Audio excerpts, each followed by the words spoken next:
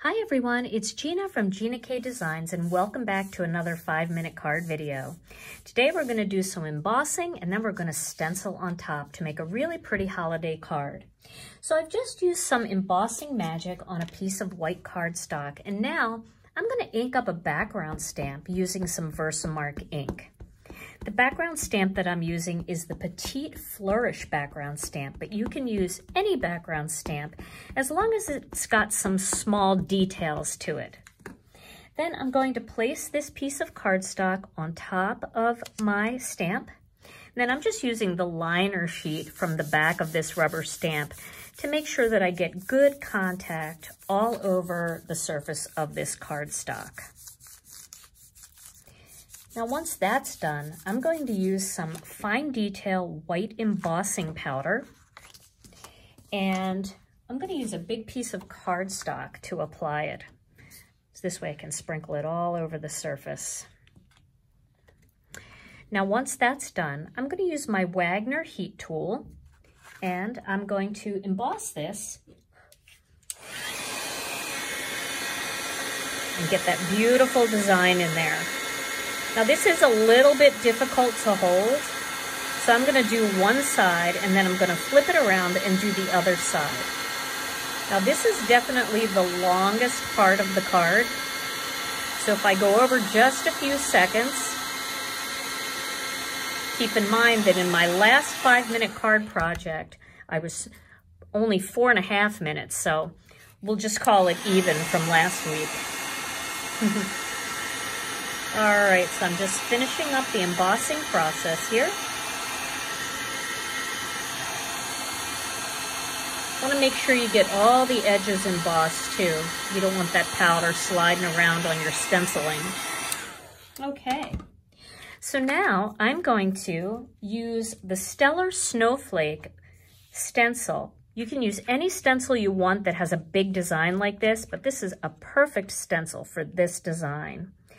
I want to make sure that it's even top to bottom, and then I'm going to kind of just overlap the side just a little bit so I don't get any ink over there.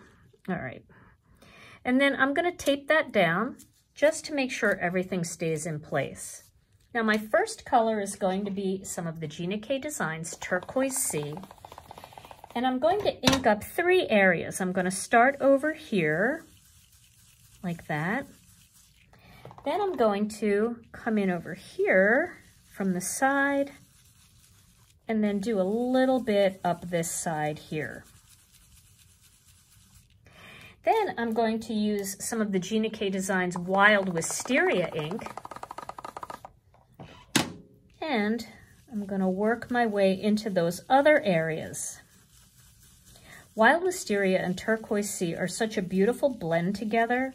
They create such a beautiful periwinkle. Now I'm going to go back with that Turquoise Sea and just blend over the lines between the colors to create more of that periwinkle color. And once that's done, I'm going to lift up the stencil and reveal my design. Then I have a piece of paper towel. I'm just going to wipe the excess off, anything that's sitting on top of that embossing powder. And then I'm going to adhere this panel onto a black panel. Both of these panels were cut with the Master Layouts 1 die set. But you can also use Master Layouts 2 for a little bit of a smaller snowflake design. Then I'm going to adhere that onto my card base. And then I've cut a small strip sentiment here. And I'm going to use some Thermoweb foam squares, and what I've done is I've cut them in half, as you can see, and I'm going to put them just on the back there because these are very tiny. The perfect size for this. And then I'm going to place that right across the center of the snowflake, just like that.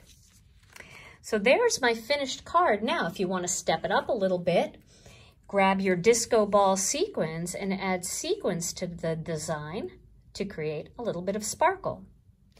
So there's today's 5-minute card project. I hope you enjoyed this video and I hope you'll give this card a try. Stay tuned to my channel for more 5-minute card projects and more live videos. Thanks for joining me, and I'll see you again real soon.